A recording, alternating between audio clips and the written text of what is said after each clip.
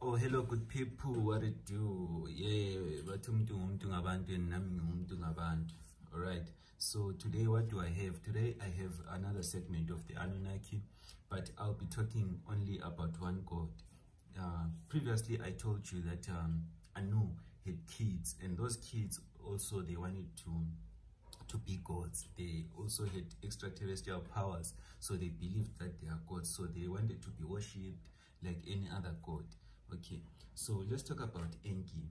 All right, before I talk about ENKI, I have to talk about another god who is called Alalu. Alalu was also another god from Nibiru, the planet Nibiru that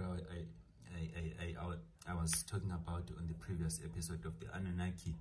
Okay, so Alalu, seems like Alalu was fighting with Anu, you know. So Alalu, when he lost the war, he lost the battle with Anu, so he had to leave Nibiru.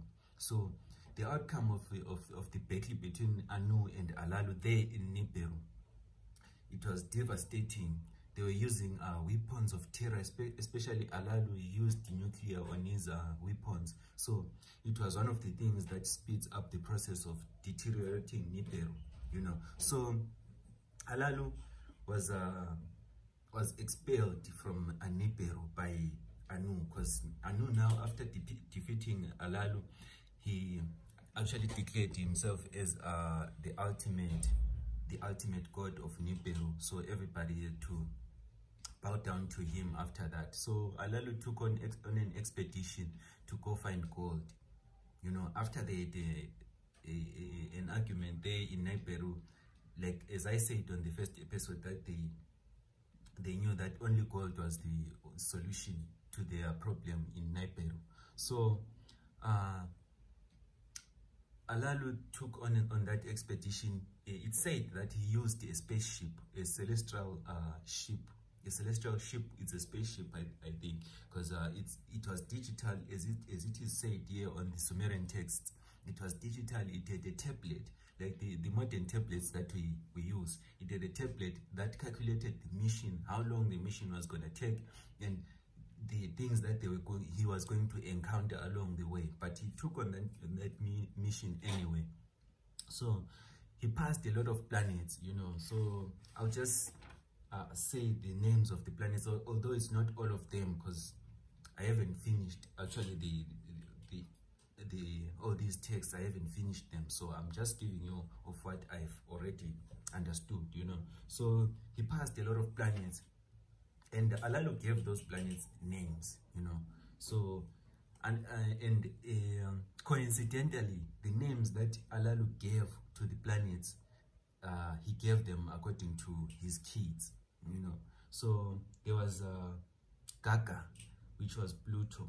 There was An, which was Uranus. There was Antu, which was Neptune, you know. There was Lamu, which was Mars, which was red in color, you know. So they knew all of these things, you know. So it's actually baffling, you know. It's actually baffling. Like, these texts, as I have said, that these texts are ancient, very old, thousands and thousands of years ago, but they're talking about modern things, the things that we only experienced on Earth here now, like tablets, the spaceships, nuclear power, everything. It's everything is here. It's being talked about, and you will see that as I go, these demigods, these deities, these semigods, they wanted to be worshipped, right? So you will see how they saw the seed of worship unto us. You will see. So if you look at the religions currently, you will see that they took all these gods and then they picked only the nice things from these gods, and then they made one god who is Yahweh on the Bible, you know. So but they took characters, a lot of characters from these gods, starting from Anu, Alalu, Maduk, Enki, Enlil, you know. They took all the characters that were good, all the things that they were said that were good, or that showed power, or that told good stories, you know. But you know, every time you talk about these things, people think that you are delusional. You want to take down some religions, you want to talk bad of religion and stuff. But well, once you read these texts by yourself and you understand that it is actually, these texts are actually older than what the Bible, actually older than any other text, then it will hit like Kali. It will hit like Kali on your head, so that you understand that we're not out here. You think I don't have anything to do, I have a lot of things to do, but I take my time to share this information with you. And then somebody, okay, I'm talking about, there's somebody who actually called me and said, he called me after I released my first Anunnaki episode. He told me that, I know this, what you are going to discredit Christianity and all. So I said to him, well, I'm not targeting Christianity, I'm not targeting anything, but I'm just talking from what I read from these texts, and these texts are old. So if ever there's anything that is similar to the Bible that I'm reading from these texts, then that means the Bible borrowed it from the texts. That's the truth. That's the truth of the matter. So it doesn't matter you become angry or you become happy or whatever, but the truth is the truth. It doesn't care. The truth doesn't care about your feelings. It will hit you like Kali, man. Like I've said, it will hit you like Kali. Right? So let me continue. After Alalu took on the expedition, Alalu passed all these planets, and then when he was about, it said that he carried his metal detector. He was testing all these planets if they had gold. They didn't have gold until he reached a planet. He reached an asteroid belt. He reached an asteroid belt which was between Earth and the other planets. So if you wanna pass that asteroid belt, you will have to use some form of power, some magnetic power. But Alalu used his weapons of terror, nuclear, to pass the asteroid belt. And then as soon as he passed that asteroid belt, the metal detector started beeping that this planet that you are in right now, it is the metals that you are looking for. It is copper. It is, so imagine, they are talking about copper, they are talking about uranium, they are talking about platinum, they are talking about gold, silver in the ancient times. In the ancient times, we're talking about thousands and thousands of years ago. So you must take these things serious. You know, you can, maybe you might not take me serious, or maybe I'm not good in articulating these things, but I'm trying my best to make you understand that there is a lot of coincidence, which is really not coincidental, you know. So let me continue. So when he reached Earth, he started mining for gold. He established his settlements and everything. And when you should bear in mind that in Earth there were people already. There were people on Earth, especially in Africa. There were people already in Earth, although those people were not in the Homo sapien form. Maybe they were Homo sapiens, and then when the Anunnakis came, they upgraded them to be Homo sapiens, so that we reason, so that we think, so that we think for future. We don't live like animals. We don't behave like animals. We behave like them, the gods, you know, because they made them. In these Sumerian texts, it said that they made us in their image. They made us to behave like them, you know. So whatever that we are doing now, we took it from Anunnaki. If you have intelligence, you took the intelligence from the Anunnaki, you know. So let me continue. So Alalu, he settled there for a long time. There in Peru, another Asha was coming, and then it was now a Meko die. Like, if we cannot produce gold in this certain time, then we might as well forget about Peru. It's going to burn anyway. So another meeting was held there, but now Anu had held a meeting with his kids. It was a council. Those kids, they were in the council of the gods. So where else do you hear about the council of the gods? Isn't it in Genesis in the Bible? Okay, so let me pass because it's a lot of things. So it's a lot of things that are in Genesis in the Bible that were taken from the Sumerian text anyway. All right, so that council, the kids said, Alalu, maybe he is angry after the war. He wants us to die here in Peru. So let us go and find God. But Anu said, okay, you will go. But Anu knew that these kids, they wanted to be gods. So all of them, they wanted to find God. All of them, they wanted to run around and find God and all. So he said, okay, you will go one by one. First, it was ENKI, right? The one that I'm here about. ENKI. The one that I'm here about, the powerful ENKI. ENKI, I believe that ENKI, we as human beings, we owe ENKI a lot. He fought a lot of battles for us. His other brothers wanted to kill us, like Maduk and Lil. They didn't want to discuss even about us. When he raised the point in the assembly of the gods that there are people there, we should mix our blood a little bit with them so that they have such wisdom and they do the work that we do. They were not happy, and Lil was not happy about that. Maduk was mad about that. Like, these humans, man, let us just wipe them out. We don't want them having this royal blood, because they are going to be clever. These kids are going to do this and that. So let us wipe them out. But ENKI had different plans. He planned civilization for humans. He taught humans agriculture when he came here. He taught everything, science, alchemy. He opened universities. So the most important thing about ENKI is that when ENKI came here to Earth, he didn't want to go anywhere. He wanted to establish his settlements here in Africa. ENKI first settlement, he settled in Aritso. Yeah, I think it's Aritso. Yeah, so he settled there. And then he established his second city in the southern Africa. And that city, why I'm saying it, the southern Africa, is called Absu Eret.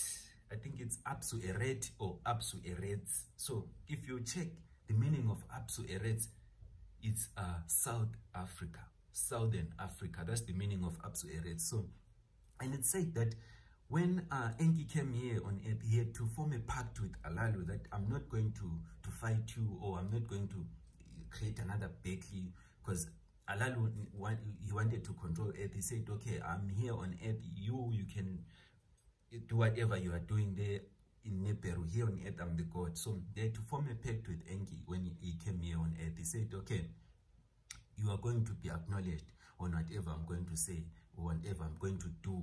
So ENKI was always acknowledging Alalu, in everything that he does. And I think that's where this word Allah comes from. So you will understand once I single out Alalu as a god, you will understand why I'm saying that. Okay, so let me continue with ENKI. So ENKI, he even took Alalu's child, Antu, and it said that this relationship of ENKI and Antu was cultivated, or they stayed in Absu Eret, in the southern part of Africa. Antu, and if we look, where do we find the people who are called Bantu?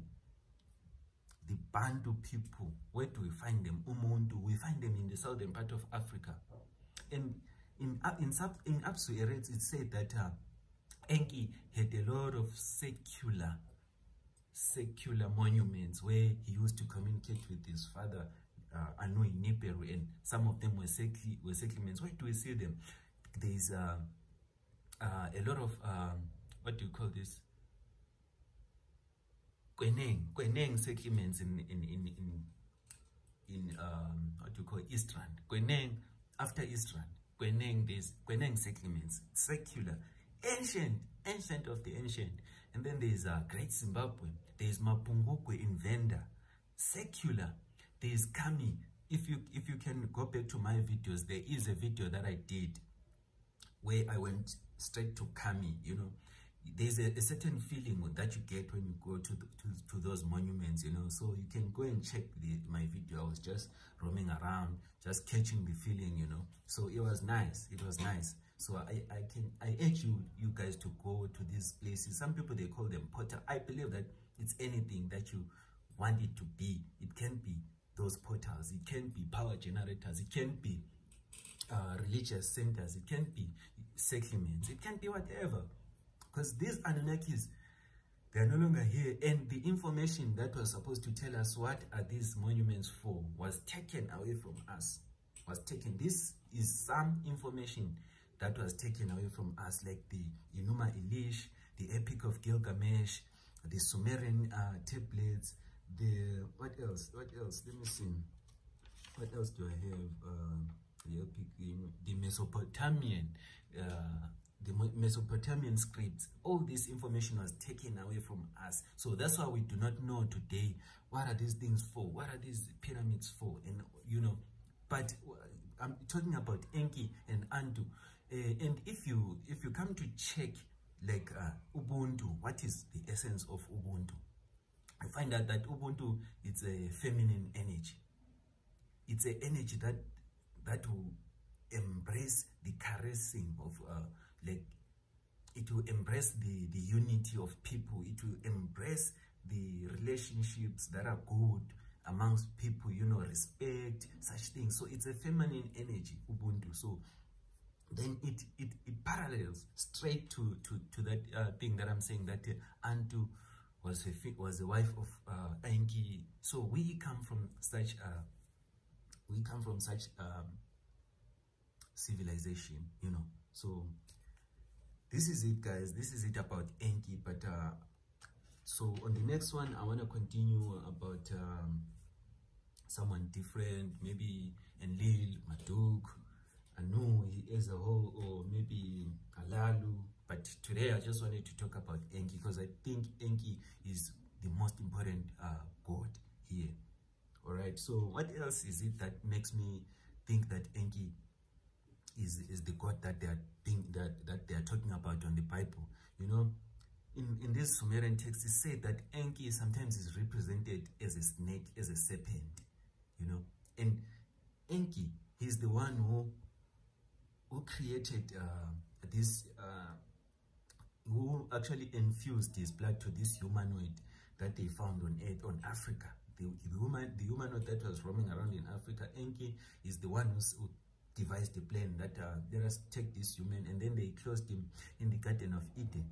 They closed him in such a garden, but it's not said that it's Garden of Eden, but it can't be that coincidental, man. It's the Garden of Eden that they are talking about on the Bible. They closed that man there, and then out of that man they created a female that will mate with that man, So, and one thing that I want you to note in this Garden of Eden is that Enki is saying here, this person that I've created here, from today you're going to call him the Adamu. You are going to call him the Adamu. So, oh guys, this can't be. It cannot be coincidental. It cannot. It really, this is where the Bible actually took these scriptures from. So he created the Adamu. He was sometimes represented by the symbol of a serpent. And Enki came back and said, you guys, I created you here. After they infused everything and stuff in a week or two, they came here and Enki said, you guys, I've created you to reproduce. Why are you not reproducing? So they started reproducing. And where in the Bible in Genesis, we see that the snake came back and told Adam and Eve to mate, and then they started making children. So, man, it cannot be coincidence.